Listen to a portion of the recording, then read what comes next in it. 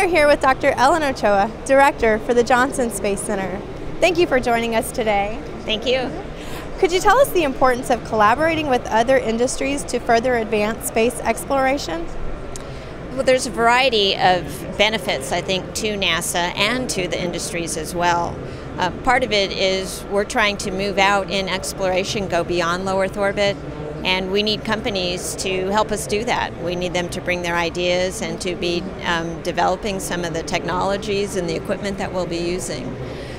We also want to make sure that these other industries know of this great asset that we have in space, the International Space Station program, and that there are companies now doing research there which are going to provide them with a competitive advantage based on the results of those research and development activities.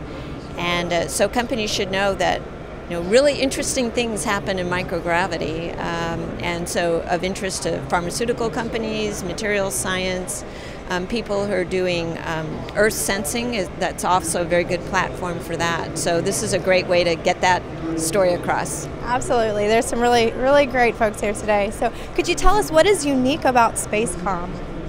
Well, I think what is different about SpaceCOM than other space conventions that we go to and attend is that we are bringing in these other industries, and we've specifically focused on energy, medicine, communications, advanced technology, manufacturing, because there are ties and there are connections. There are similar challenges, and so understanding each other's challenges and how we might help solve each other's challenges or share information, share technology, maybe co-develop technology.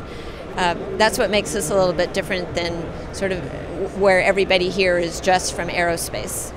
And what makes Houston the ideal location for a conference such as this? Well, Houston is an amazing city, which I've come to appreciate more and more, in that we do have incredible industry. We have, we're the energy capital. We have the largest medical center in the world here, 54 separate institutions. We have aerospace, of course, with Johnson Space Center, with all the contractors that support us, and more coming in. We have a huge port, so we're a big transportation hub. I don't think there's any city that you can think of that has all of those things in one city, and we're trying to take advantage of that. Absolutely, it's a very diverse city. And you have a really amazing booth here today. So are there any specific takeaways you would like for people to take away from this booth? I mean, what should they look at? What should they think about when they leave here?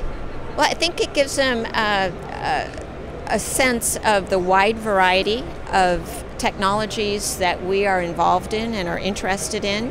And it has not just Johnson Space Center from here in Houston, but we've brought in experts from other NASA centers around the country. And so that brings even a much wider variety of technologies that people can share. So part of it is, telling the story of the International Space Station. Part of it's telling the story of the technologies that we develop and are interested in. And then part of it's explaining where we're headed in the future, our exploration program, and that we're interested in working with companies on that. Great. Yes, it is an amazing booth. Looks fantastic. Thank you. So do you have any final thoughts or takeaways? Has SpaceCOM met or exceeded your expectations for it being the first year? Oh, I think it's greatly exceeded our expectations. When a new conference is started up, first of all, you have to sort of distinguish yourself and get the word out. And of course, we were reaching beyond aerospace, and so we were hoping to get a few hundred people, and we've actually had over 1,600 register. So for the first year, where everybody's extremely excited. That is wonderful, and I'm excited for next year as well. So thank you so much for your time, Dr. Ochoa. Thank you.